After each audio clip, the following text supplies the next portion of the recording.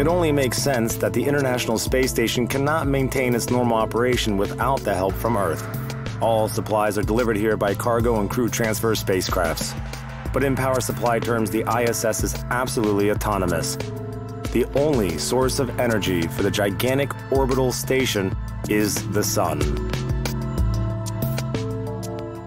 The station's EPS consists of solar arrays, which, as you probably know, are located both on Russian and American segments, and batteries that accumulate energy to be used when the ISS is eclipsed by Earth. So when we fly on the solar side, solar arrays send energy to the batteries, and when we pass through the shaded part of our orbit, these batteries feed the station.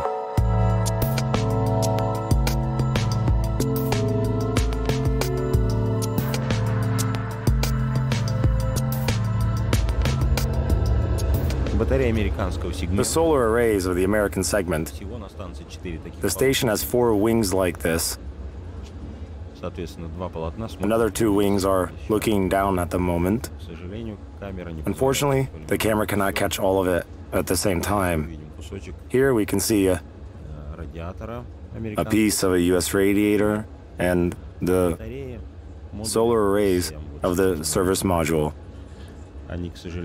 There they are. Unfortunately, we are looking at their rear now, meaning the silicon solar cells are on the other side, receiving solar energy. And here are the solar arrays of the service module again, only from another angle. We have recently entered daylight. This solar array is actively generating energy and passing it to batteries. Right now, we see one of the control laptops of the Russian orbital segment, which is used to send commands to various systems. I wanted to show you the solar array orientation system framework that we use to manually reposition solar arrays. Crew members' interference with this mostly automated process is only one way to control the solar arrays, because generally all of that is performed automatically or by specialists on the ground. But the crew has a possibility to take over the control if there's a need for that. We are going to have another look at the solar array wings of the US segment from the SO1 module, which is almost prepared for a spacewalk. Let's get to a window.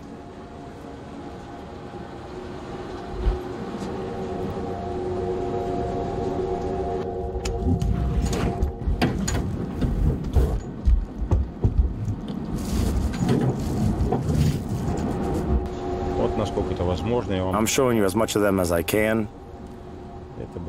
These are the solar array wings of the US segment. They generate most of the energy for the station because they have huge surface area. But some of the energy also comes from the Zvezda module solar arrays, as I told you already.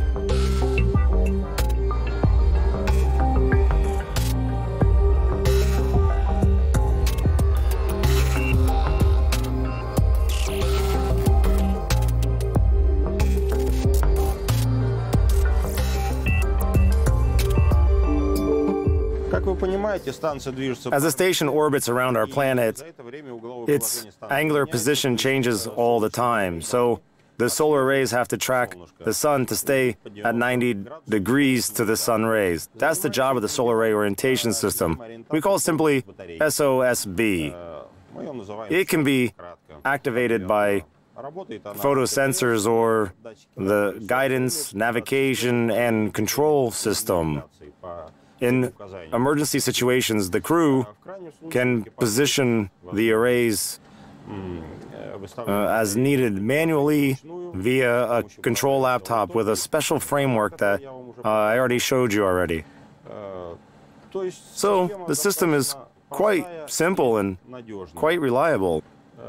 The solar panels track the sun and always position themselves at 90 degrees to it. That is whenever it is possible. And the energy of photons is transformed into electricity and sent to the batteries, like I explained to you earlier. The total energy received from all of the solar arrays, both US and Russian, is enough to power everything on the station with something left to spare.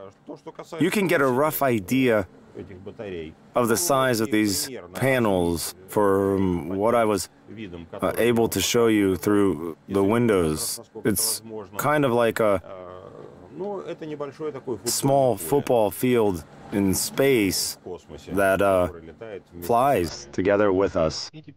And now let's get to the cupola, which is connected to Node 3, to have a look at the solar arrays of the Russian segment, US segment, and the American Cygnus spacecraft, which is docked to the station at the moment. See that?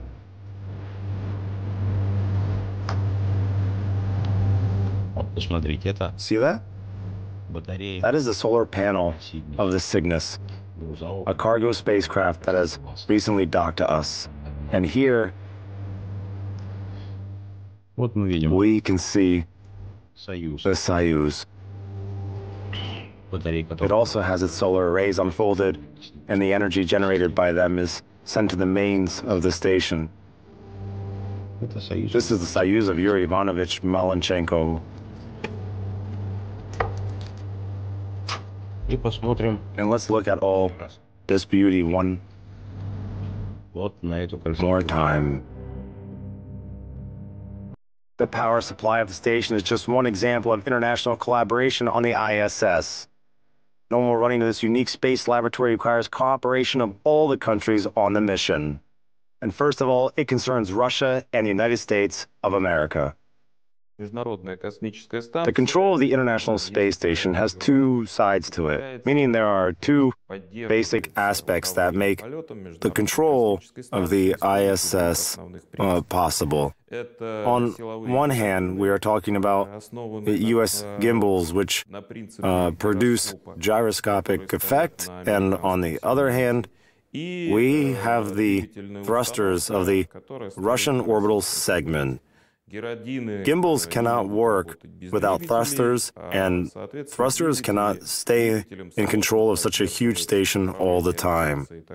So Russian and American segments depend on each other very much, and it forces both us and our American colleagues to collaborate in space, to find common language, and even sometimes even make friends.